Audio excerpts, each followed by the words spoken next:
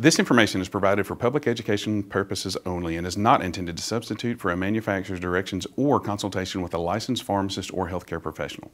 All medication, including those available over the counter, can be harmful if not used as directed, and taking more than one medication could result in harmful drug interactions. Please consult a licensed pharmacist or healthcare professional before taking any medication or changing an already approved or prescribed medication plan.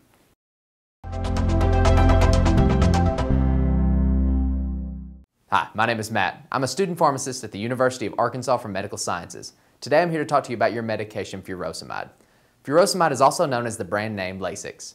Furosemide comes in an injection, an oral solution, and an oral tablet dosage form. Furosemide is most commonly used for removing extra fluid due to heart failure or renal disease.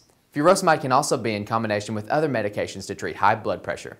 You can take furosemide with or without food. And some patients taking furosemide may also be prescribed potassium and should be discussed with your physician if you are not. Some common side effects of furosemide include low blood pressure, dizziness, and urinary frequency.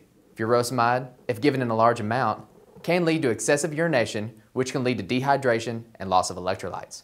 While taking furosemide, remember, it's important to tell your doctor or pharmacist if you have signs of allergic reactions such as hives, rash, or swelling, signs of fluid loss such as a mood change, confusion, and muscle pain, extreme dizziness or fainting, not sweating during activities or warm weather, feeling very tired or weak, and trouble urinating. Thank you for watching. If you have any further questions, please contact your pharmacist or healthcare provider.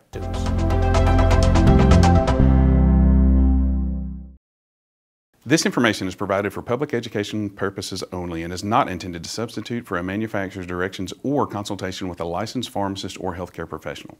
All medication, including those available over the counter, can be harmful if not used as directed, and taking more than one medication could result in harmful drug interactions.